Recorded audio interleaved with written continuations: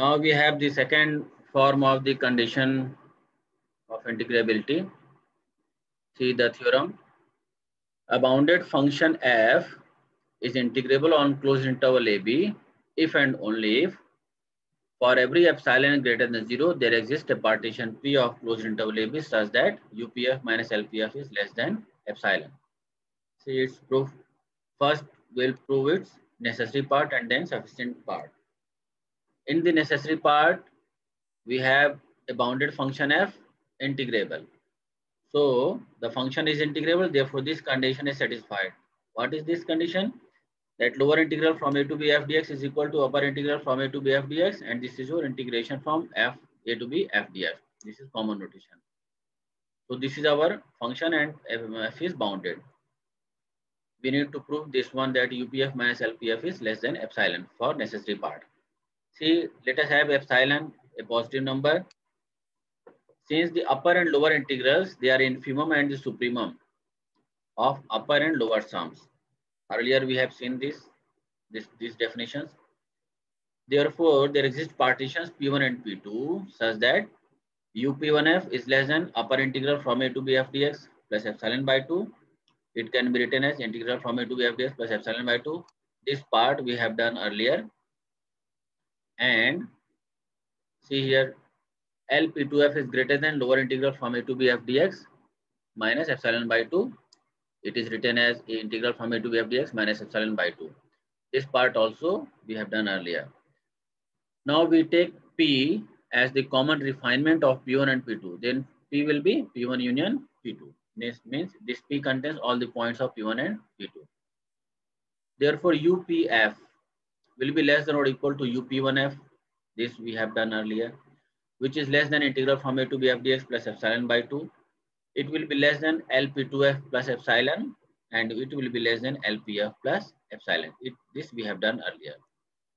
Thus, there is this partition P such that UPF minus LPF is less than epsilon.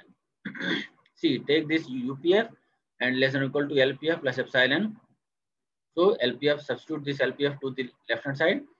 So it will be UPF minus LPF is less than epsilon. So the necessary part is proved. Next, the sufficient part. In this sufficient part, we assume that this is less than epsilon, and we need to show that the function f is integrable. So let epsilon be any positive number and p be a partition for which UPF minus LPF is less than epsilon. This is our assumption. For any partition p, we know that LPF is less than or equal to lower integral a to b f dx, which is less than or equal to upper integral a to b f dx, which is less than or equal to UPF. This is from the basic definition. So upper integral from a to b f dx minus lower integral from a to b f dx will be less than or equal to UPF minus LPF on this inequality, and this is your less than epsilon from our assumption. So since epsilon is a non-negative number and it is less than every positive number, this here, so this will be 0. It means upper integral from a to b f dx will be lower integral from a to b f dx, and this condition says that the function f is integrable. So both parts we have taken and solved both parts, necessary and sufficient conditions. Now move to your next theorem or properties. You can say its properties. Integrability of the sum and difference of integrable functions. Means we have two functions f1 and f2. Then f1 plus f2 is integrable and f1 minus f2 is integrable with some conditions. See here, theorem 5. If f1 and f2 are two bounded and integrable functions on closed interval ab. See, both are bounded and both are integrable, and the common interval is closed interval ab. Then f, which is written as f1 plus f2, is also integrable on closed interval ab. This f is sum of f1 and f2. And also integral from a to b f1 dx plus integral from a to b f2 dx. This is equal to integral from a to b f dx. This is our theorem. So it is integrability of the sum.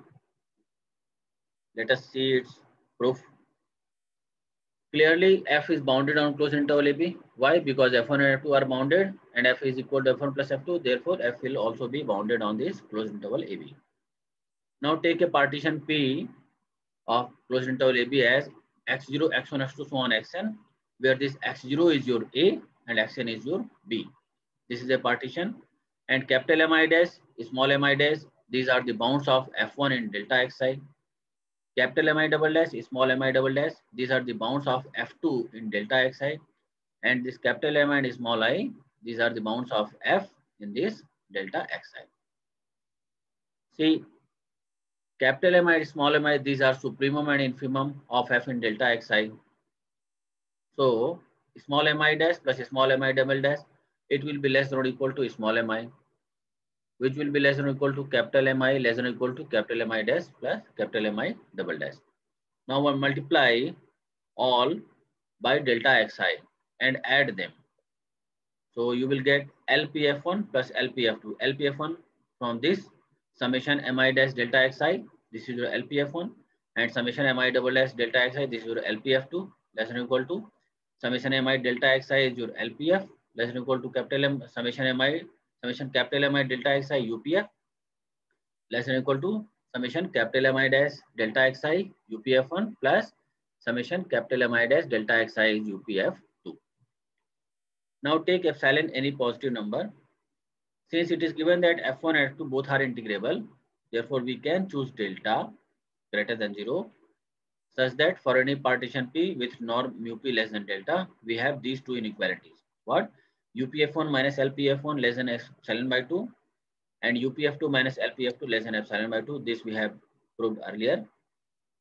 Thus, for any partition P with norm mu P less than delta, we have from 2 and 3.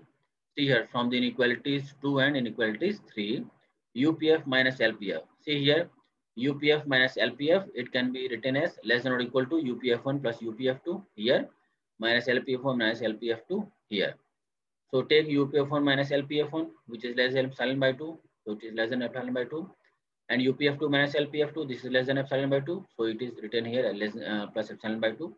So sum of both of them is epsilon. Means UPF minus LPF is less than epsilon. So from our earlier two theorems, conditions of integrability, the function f is integrable. Thus the function f is integrable. Now we need to prove the second part. Since our functions f1 and f2 both are integrable and we have taken epsilon, any positive number, therefore by Darbox's theorem, this Darbox's theorem we have done in our earlier classes. You can find it in my YouTube lecture also.